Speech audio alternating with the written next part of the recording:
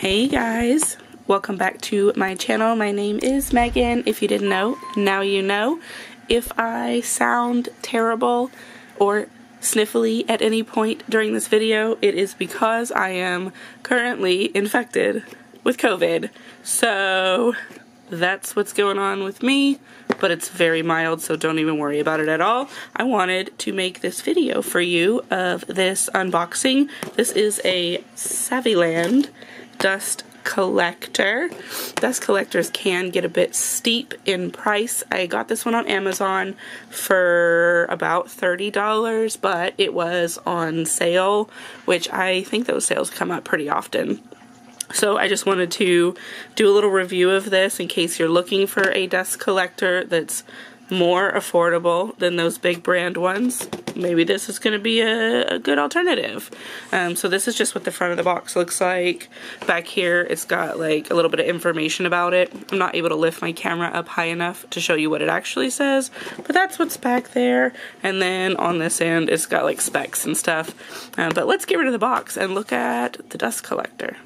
So first I actually wanted to go over the things that came with it. So this is the power cord. I don't know if you can tell, but this is very short cord. So you're going to need an outlet or an extension cord near you. It also does come with some instructions, very short, very simple. And then it's got these as well. I think these are feet, but they're all on one, like they don't come apart. And you can peel these little circles up. And so my confusion comes from this. Obviously this is where they would go, but when I try and put them in this way, they don't fit. And so I don't know if they're gonna fit shoving it down this way. Is it supposed to just hang around the rim? Maybe. I mean, it seems to fit on there, but I'm afraid that because it's not stuffed down inside, they may end up falling off. But this is the best guess I've got of what to do with these.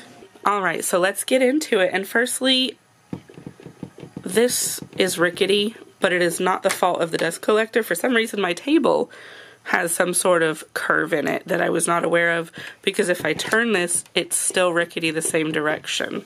So, I mean, I guess that's a thing.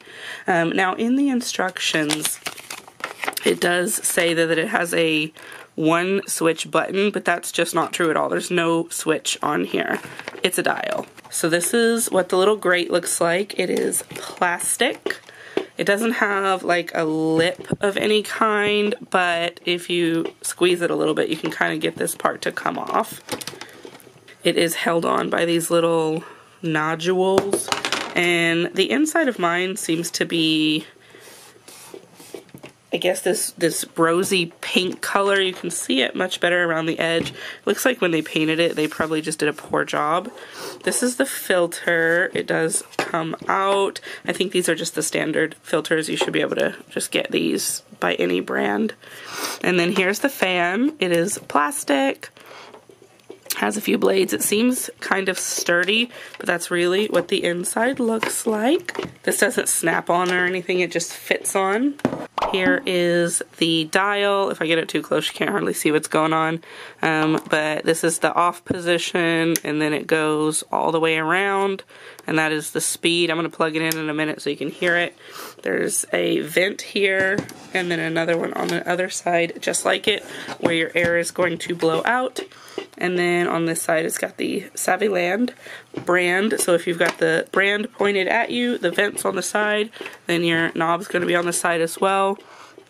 And your plug is opposite side of the knob. So for me, I feel like I would rather use it this way with the brand pointing away from me, but that's really just up to your personal choice and where your outlet is. I don't think it makes any difference at all. Alright, so we've got it plugged in. Let's just turn it on to the very lowest. And this is how it sounds. It's really not that loud. I hope you can hear me over this though, because I know this microphone on this camera picks up pretty well. I wouldn't say that I can feel a strong suction, but let's put a paper towel on it and then tip it over. It is holding, and that is on the lowest setting. Let's turn it up all the way.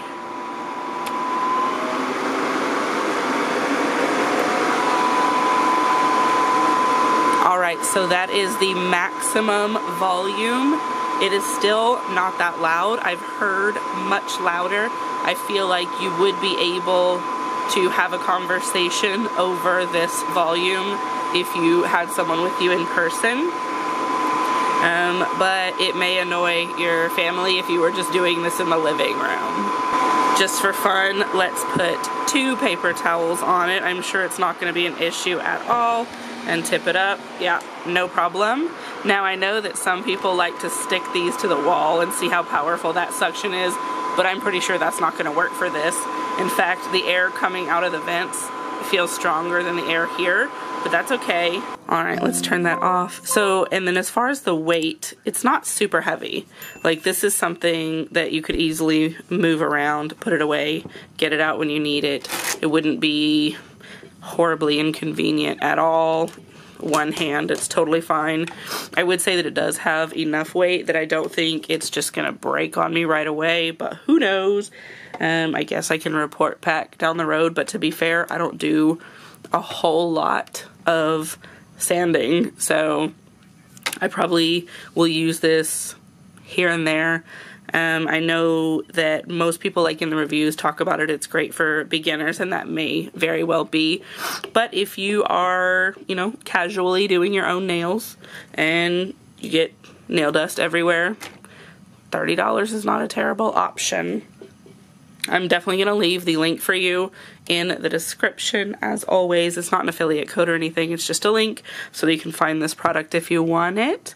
And then if you have this particular dust collector, let us know what you think of it and if you've had any problems with it.